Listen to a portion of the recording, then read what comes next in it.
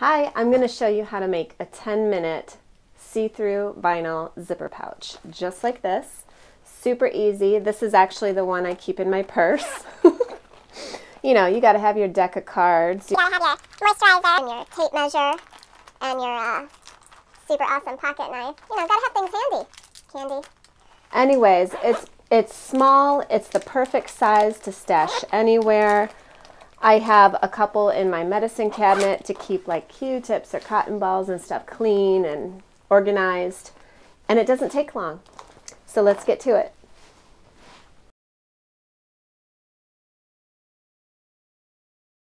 And rock this out. Rock this out. Rock this out. Rock it out. Rock it out. Alright. Oh my, I need a hair intervention. Oh my lord. Ooh. I need a haircut baby tonight. Alright, so we're going to cut our vinyl to size. Here are our zipper tabs for the ends of the zipper. I've got a super long zipper here that I'm going to trim to size. That's how I usually buy my zipper tape. And for the vinyl, oops, I'm going to cut it down to size. So I'm cutting mine 8.5 inches wide, 5 inches tall, and you want 2 pieces to be exactly the same. For the zipper tabs, you want to fold them and press. So I brought 2 short ends into the center and pressed, and now I'm going to fold it over again and press. So there's one open edge. So in other words, you're folding in half to find the center crease, then bring the short edges in to touch that center crease, press again, fold one more time, press again. Then you're going to slide your zipper in there and sew across it. This ensures a really nice, clean, professional looking zipper top at the top of your pouch. Slide one short end of the zipper in to touch the fold. Use a clip to hold this piece in place, and then we're going to sew across the end.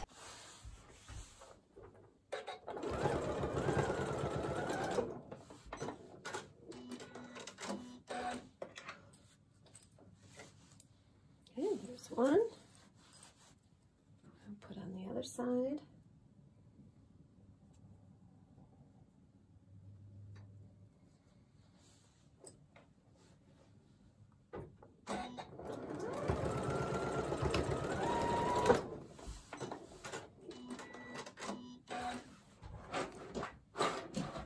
Trim those.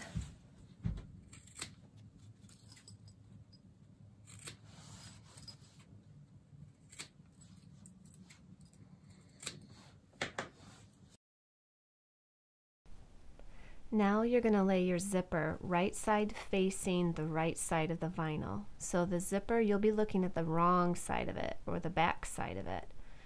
Center it and then sew across the top edge there. Oops, wrong camera.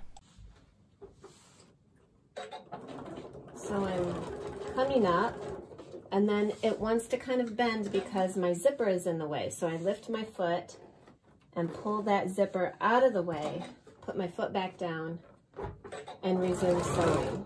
And then it's not a problem. What would be even better is if I had put on my zipper foot. That would make it even easier to sew. But I want to show this way in case you don't have a zipper foot. Okay, so one side is on. I'm just going to finger press that down and then top stitch so that that seam lays really nicely.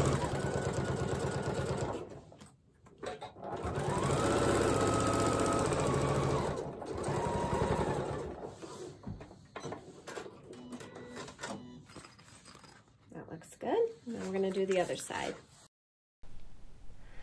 So now we lay the other piece of vinyl right side facing us and lay the zipper again so the wrong side is facing us. So right sides together, in other words. Center it, make sure the sides are even, and then we're going to sew across the top again. Exactly the same way that we just did.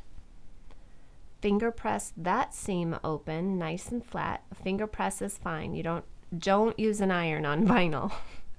You definitely would need to use a pressing cloth if you want to use an iron, but honestly, you don't need it. And now it's time to put the case together. Align all side edges so they're even, and we're going to sew right by those zipper tabs, not over them.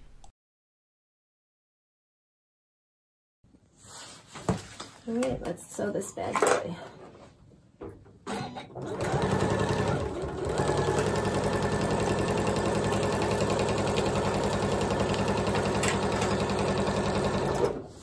I'm using a 1/4 inch seam allowance and a poly blend thread so that it's nice and strong.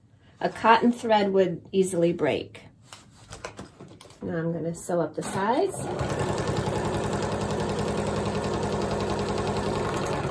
Now, if your foot is having trouble here, it's just because it's not even. So you may need to lift or use a jeans majig if you need to, but most machines can handle it. All right, now the other side, final seam.